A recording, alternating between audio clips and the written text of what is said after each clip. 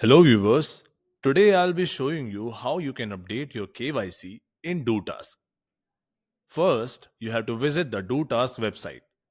After visiting the website, you will see the dashboard here.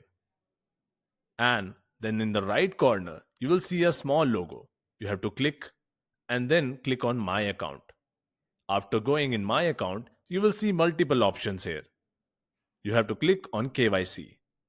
Here, my verification status is pending.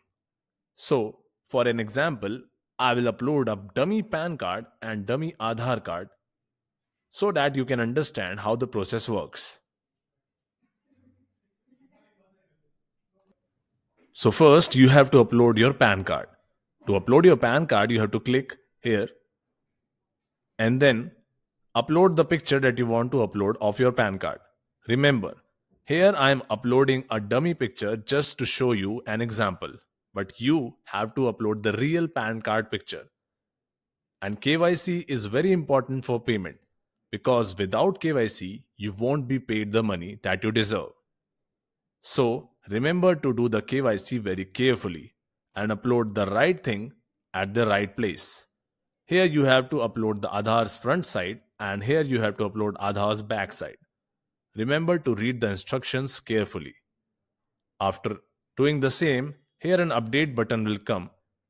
Since I have already updated my Aadhaar and my PAN, the update button is not there. But in your case, the update button will be there. So after doing this, you have to just click on that update button. And there will be a message showing that the Aadhaar KYC has been updated.